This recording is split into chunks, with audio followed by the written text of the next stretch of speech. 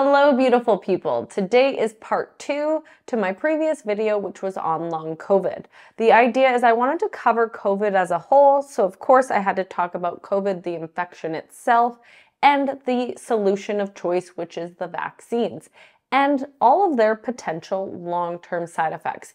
I've wanted to actually go over this for a very long time, but I'm not gonna lie, I was a little bit worried to do so because it feels like doctors are more than welcome to talk about the consequences of COVID, both short-term and long-term. But as soon as you bring up vaccines, the conversation gets shut down. And really, I want to look at this like any therapy, whether it be pharmaceutical, herbal, lifestyle, all of them have their pros and cons.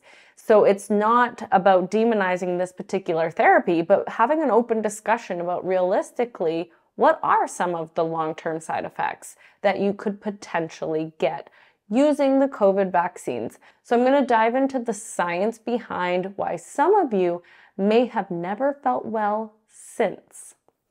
And this could be related back to the previous video. So the previous video has the science behind long COVID, what's driving long COVID, and the symptoms. And I will say the symptoms are very similar. The long COVID symptoms and the post-vaccine reaction symptoms can look very similar. So I do encourage you all to go back and watch part 1 if you haven't already. But again, this one is going to be dedicated to just the vaccine. Why some of you may get long-term side effects from the vaccine and what is the mechanism behind that. So I'm not going to waste any more of your time with the intro, but first just briefly let me introduce myself and then we're going to jump into it. So my name is Dr. Robin Lewis. I'm a naturopathic physician practicing in Vancouver, British Columbia, Canada, and let's talk about COVID vaccines. Okay, so as I mentioned earlier, the symptoms of long COVID and post-COVID vaccine reactions can look very similar. Even the naming is very similar. So now they're starting to refer to these things as long post-COVID vaccination syndrome, which is referring to onset of symptoms right after getting the vaccines that persist for longer than 4 weeks. Very similar to long COVID. It's symptoms that persist longer than 4 weeks, a couple months, and for some unlucky individuals, years. Now, it's interesting that they have overlapping symptoms because one of the mechanisms that I found in the literature behind both reactions is the same, and that's something called molecular mimicry, which I did mention in part 1, but I will reiterate here. So the concept is there's something about the virus in the case of COVID, or here there's something about the adjuvants used in the vaccine that looks similar to your tissues. Now your immune system then gets confused and it thinks it's clearing that part of the vaccine out of the system when really it's attacking your own tissue. So this is not a new concept at all. You see this with a lot of different vaccines, breast implants, medical devices. They all fall under the category of adjuvant-induced autoimmune syndrome, or ASIA for short. And so, for example, you'll see this with breast implants, where the body starts getting confused and it starts attacking your own tissue, aka an autoimmune condition where you're attacking yourself instead of a foreign invader, because something is in there inside your body confusing it. In the case of breast implants, it's the silicone inside the breast implants that is confusing the immune system. Now, similar to things like breast implants or other medical devices, not everyone gets this, but it is a very well-known mechanism that you see with a lot of vaccines. So it's not surprising that yes, the COVID vaccine also potentially can cause this kind of reaction, thus giving you, at least temporarily, an autoimmune attack of your own body. And where it attacks is non-specific.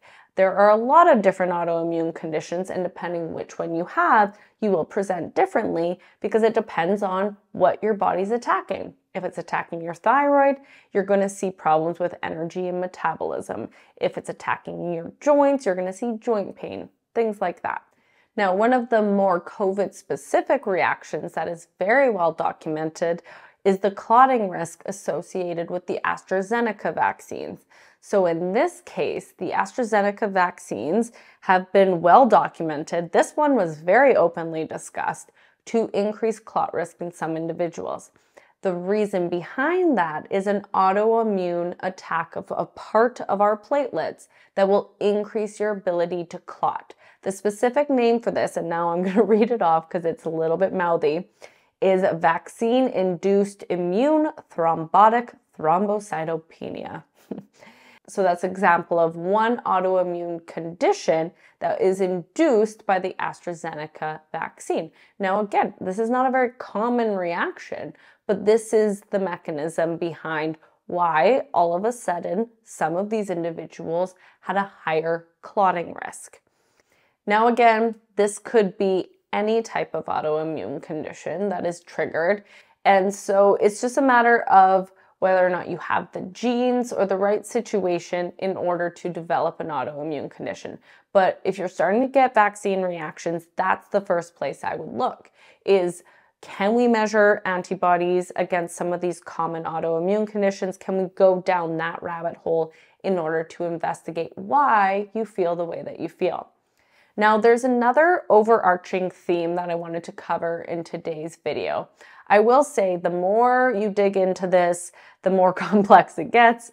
But one overarching theme that I did notice is a lot of the people who don't feel well after the vaccines and a lot of the mechanisms trying to explain why some people feel unwell actually has to do with over-vaccinating people. So it's usually not the first time someone will get the vaccine, but maybe the second or the third. And now let me explain why this could be the case.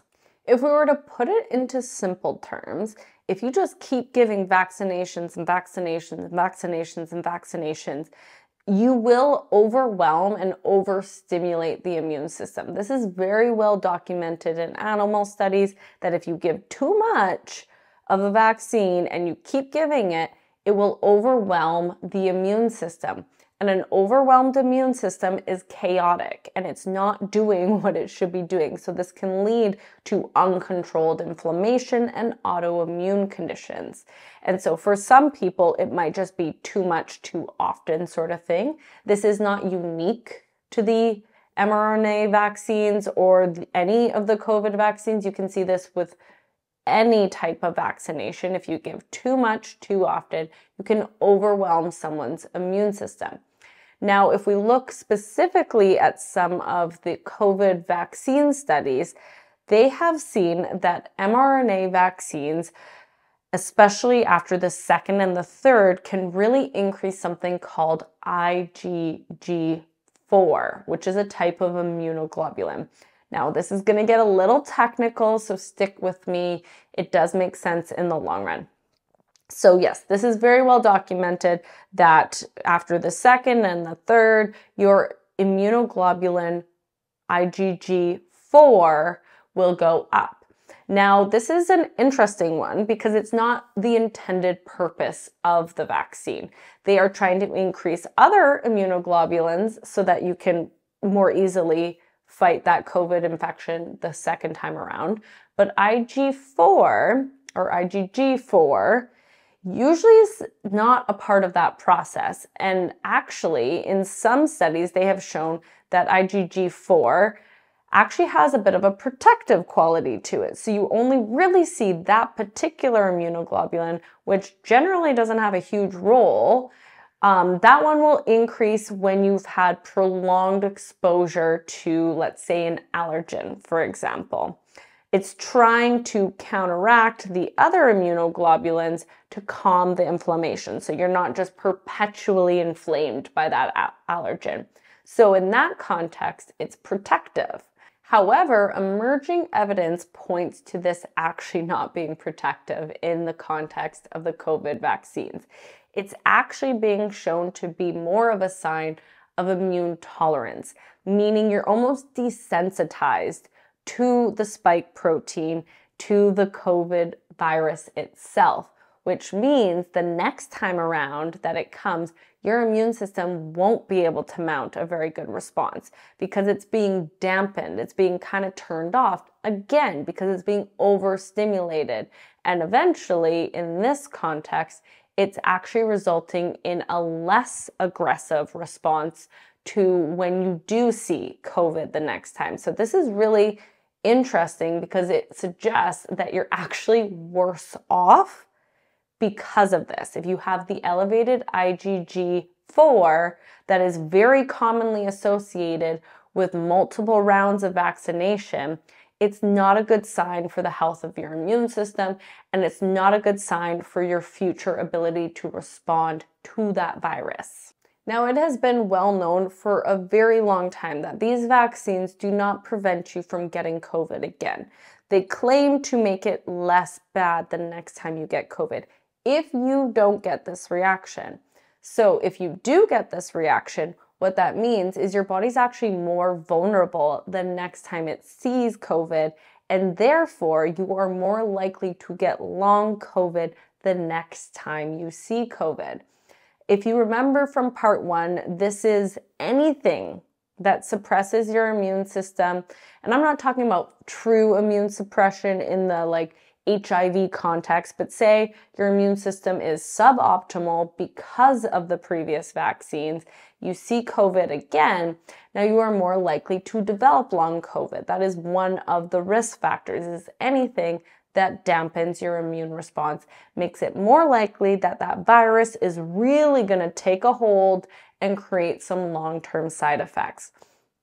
And so this is really the full circle moment. It's not just about COVID. It's not just about the COVID vaccine. Sometimes it's about both of them working together. Or maybe it's not just about the COVID vaccine. Maybe it's the fact that you did way too many vaccines at the same time. All of these things need to be taken into context because the overarching theme, again, is just an overwhelmed immune system that has gotten out of control, leading to either uncontrolled inflammation, which can look like a whole variety of different symptoms, or worst case scenario, an autoimmune situation where now your immune system's actually attacking you. This doesn't always mean long term, but these are some of the things that are across the board. Now, I've only touched on a couple of the points that I feel like there's really good science behind. I saw it time and time again where they were talking about similar things along these sort of pathways. Are there potentially more things that are contributing to why some people do not tolerate the vaccines very well? Quite possibly, but at least these ones I felt like had really good science behind them and made a lot of sense for the people that I've seen in my office, because a lot of them who do have these more long-term side effects, we're focusing on inflammation, we're focusing on calming the immune system and things like that. And unfortunately, a dysfunctional immune system and inflammation can show up different in different people. So that's really where part 1 goes over all of the different symptoms that can affect all of the different systems. Now, cleaning up that inflammation, restoring balance to the immune system is a lot easier said than done, and an individualized approach should be taken because it can affect different systems in different people depending on the other things going on in your health. But I just wanted to help provide some context for those of you who are desperately searching for answers. These are some of the mechanisms that I have found in the research. If you have found any additional information, please provide it below. I really feel passionately that this should be an open discussion. This isn't meant to be an opinion of how I feel about the vaccines, how I feel about anything politicized around the vaccines, but it's really just to keep the discussion open and hopefully provide some information that you may have previously found a bit challenging to find. All right, so I'm going to wrap up there. Thank you guys again for listening. Your comments, your experiences, all of these things are very much welcomed in the chat below. And I look forward to seeing you hopefully at the next video.